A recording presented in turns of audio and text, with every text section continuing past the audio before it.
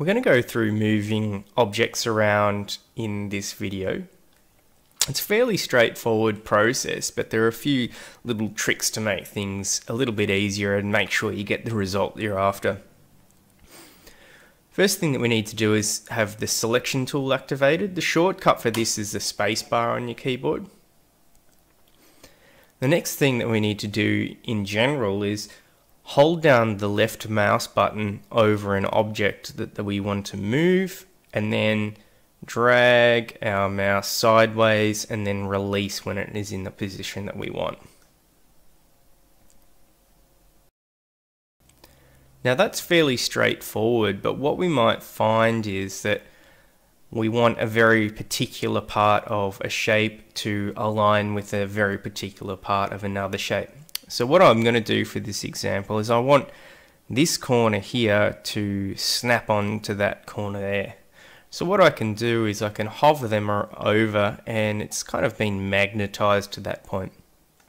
How this happens is using some snapping properties. So if you have a look under Arrange, you'll see there's an object snap and also a grid snap.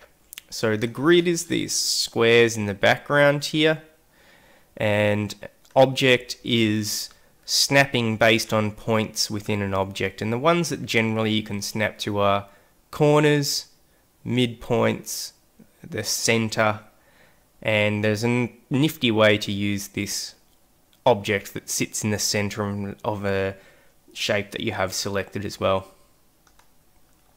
So I'm going to turn off the grid snap, and it'll allow us to move this object around freely without it snapping onto the grid, and you'll be able to see the different snap points. So here I can snap onto the corner. I can also snap onto the midpoint of this object. But sometimes I will want a part of this object in particular to snap onto a part of another object. Now I could nominate that I wanted about here to snap onto there, and a way that I could make this happen is to grab this toggle point in the middle and drag it over to the part that I want to snap, and now I can drag it over and it will lock onto that point. This would be really handy with a circle.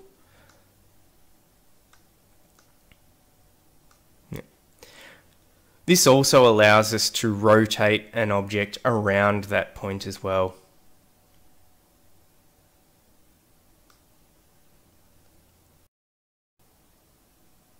We can also use the move option to move around groups and text. Now I've got a scenario here of some items that might be in a key or legend, and I'm trying to move those around, but what you might find is you can't quite get the desired results because it's not snapping onto the grid exactly how you would like to. You could either go to the effort of moving these points around and then snapping those to the grid, or what you could do is use one of the right-click functions to do this quickly using alignment. So I've highlighted objects that I want to align. I've right-clicked. I can come down to Align, and I know that I could align these vertically, and it will put them all in a straight line vertically. Let's go back one step, and what I could have also done is align them to the left, and this might make this make a little bit more sense. I'm going to highlight these, right click, go align, and align left, and it's brought them all over to the item which was furthest on the left. If I had have aligned to the right, it would have brought them all over to the right. What I can also do is get them to be spaced nicely and evenly by right click, space, and space vertically, and now it's got the exact same distance between each item. So take some time out to have a look at these different functions using the left click for alignment and spacing. There's also center, and we can flip items as well.